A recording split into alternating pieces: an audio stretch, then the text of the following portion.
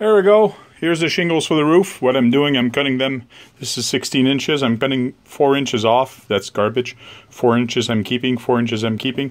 The reason is it's way too thick at this end and it's way too thin at that end. So that's what's left over. My garage is a mess. And this is what it looks like so far. I think it's going to look good. So I gotta trim it up, and then I take my knife and I cut them in different sizes so the joints are not close by, and then I use construction adhesive to actually glue it all together.